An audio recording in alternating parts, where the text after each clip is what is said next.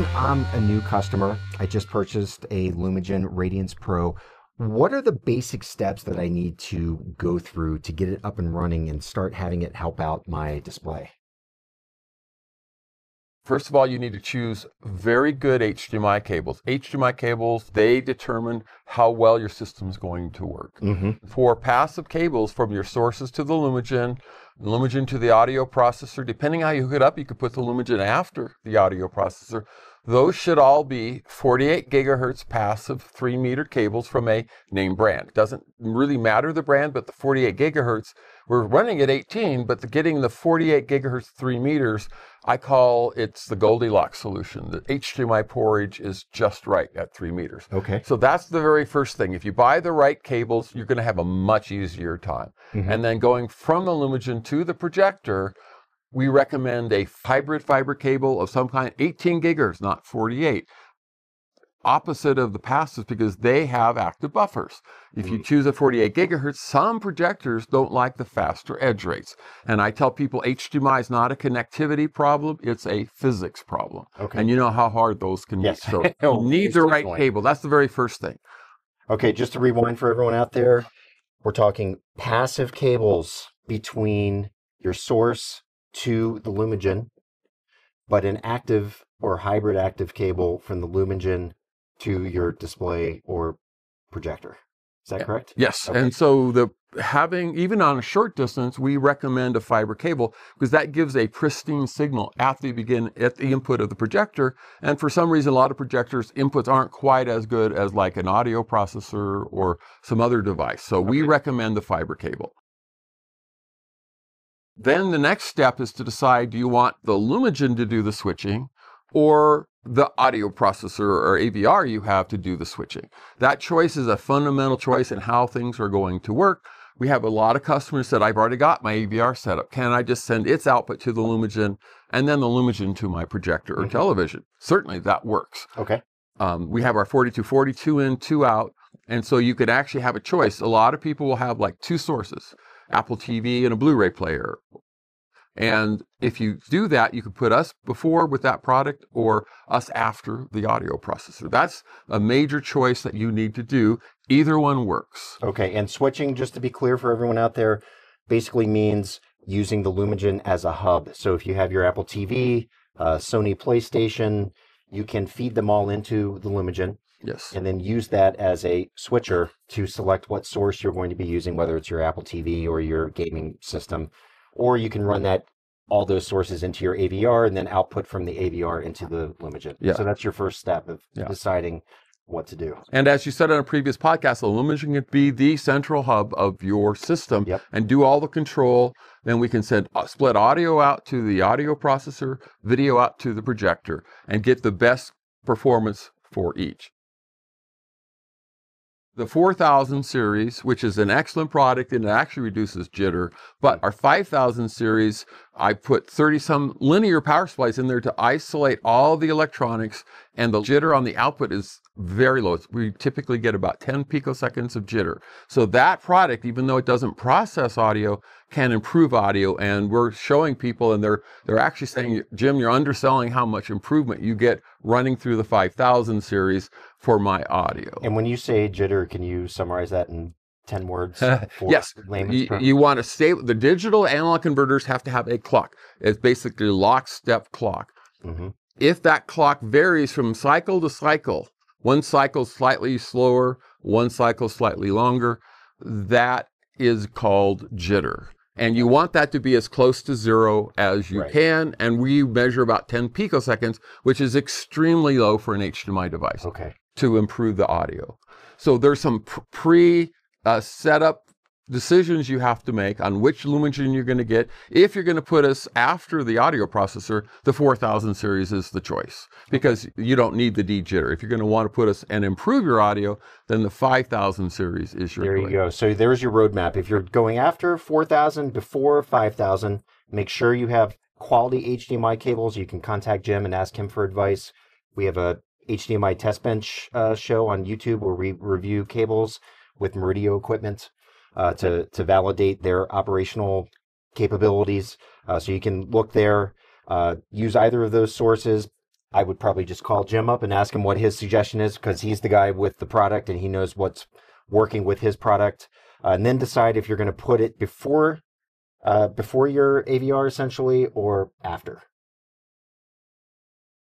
The Lumagen is a plug-and-play device. So if you have a 16:9 screen, a typical projector from Sony or JVC, other brands too, are usually going to give you in the area of 80 to 100 nits. That's just a measurement how bright it is. Mm-hmm. That's what you get if you got a modest, reasonable size screen and a reasonable projector brightness. You're going to get in that range. Okay. If you have a 16:9 screen, you can plug the Lumagen in and start up, because we have presets for the typical case. So that's it. You plug it in, turn it on, and it'll start doing its magic? That's for the 16:9 case. Okay. The key thing that we say is you basically take your projector, put it in 16:9 mode, mm-hmm.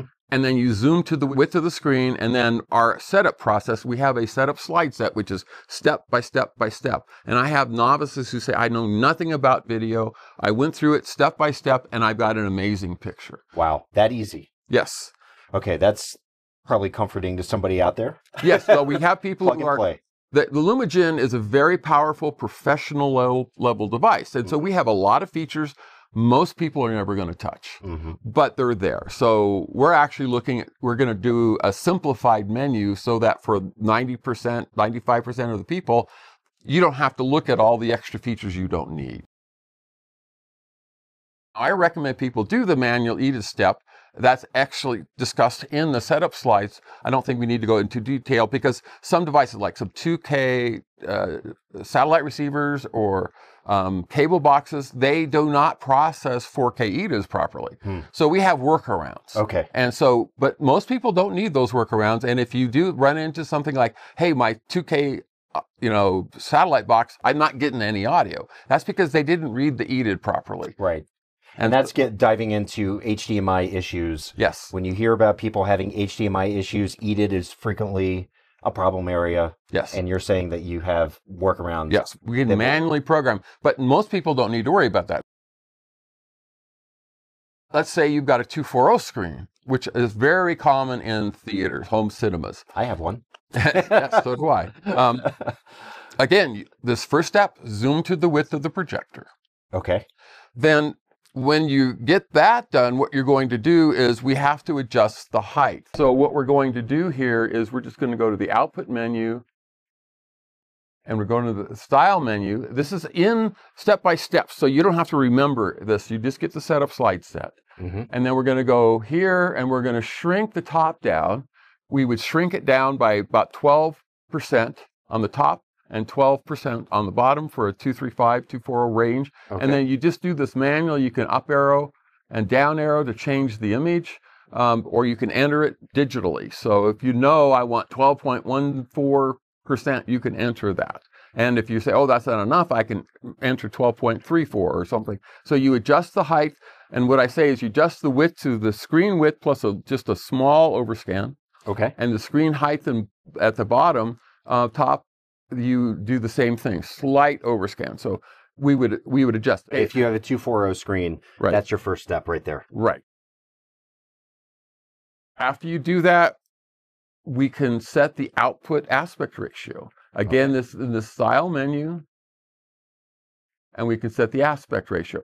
Now, if they're seeing the screen, we have output aspect per input aspect. But you can, instead of that, you can actually go and say, I just want one aspect. That's typically what you would do. Single output aspect, I would enter 240 and press OK. And notice that it says 16:9. So if you told it was 2.4, we're going to size the 16:9 image correctly for your screen. So it automatically switches. Correct. Essentially. So based on what content you're watching, if it's a 240 movie, mm-hmm, or a 16:9 movie, it'll automatically know that and put that image up on the screen for you. Okay. Correct. If we turn on auto aspect, which is a great feature, it will automatically detect what the image is, mm-hmm, and select it. So we've selected our 240 image and we've set the height properly. We go in and we turn on auto aspect. And again, this is all discussed in the setup slides, so you don't have to remember all of this. So we do it auto aspect, we turn it on, we select image, we have sticky override. So let's say I want to watch this content a little bit differently. I want to shrink it down or whatever. Right. You can say, if I override the auto aspect, turn it off temporarily, and that would be sticky override. Nonlinear stretch. Some people want to take 16:9 content and fill their screen. Sure. Not something that I like to do, but if you want to do it, you can do that. You just basically you turn on nonlinear stretch. Okay. Letterbox control. Let's say I have a 16:9 television, but I want to fill the screen with 240 content. Mm-hmm. Letterbox control set to zoom would give me the center 16:9 section of a 240 movie. Oh, cool. That's the simplest way to get that. There's other ways that are more allow you more control, but if you do that, we'll just fill the screen with your 240 content, your 2.0 content. We'll just zoom it to fill your screen. You're cropping, you're losing content, but most movies are shot protected for 16:9, which just means the key information for the movie is in that section. Okay. So if you have a bottom-up masking screen, you can do letterbox control top. And we'll put all aspect ratios at the topmost part of the screen. Or I just want it to be as high as so the people in the back can see better. Or I can do bottom. Let's say I have a top-down masking screen. I put all the content, active content, at the bottom of the screen. Okay. And that works very well for masking screens.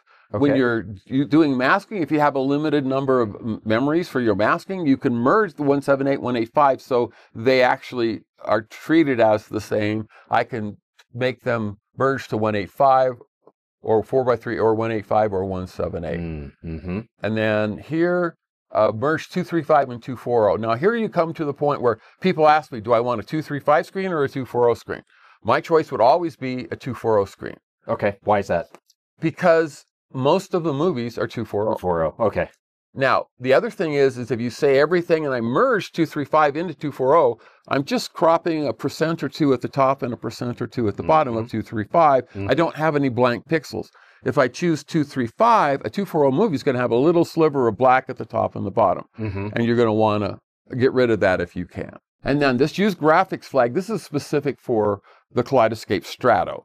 It has a report content type metadata. So it's kind of an advanced feature, but if you have a Strato, you set this, and in the Strato, you report that content, and then for their menus, some of which don't look anything like any aspect ratio, they just say, hey, we're active, and we know you program this to say, if it's on, it's a 240, 235, or 178. So if you have a Cinemascope screen or a 240 screen, that will then project the menu system, the library system, and everything in that aspect. Yes, you just have to set the Kaleidescape up to the 235 letterbox mode and say report content type metadata. That's an advanced kind of topic, but it's I don't actually know if that one particular one is described, but always you can call Lumagen, you can email Lumagen. We will give you support, whether you are a dealer, whether you're a customer, whether you're a prospective customer. We'll talk about these features, and you don't need to get an appointment. Okay.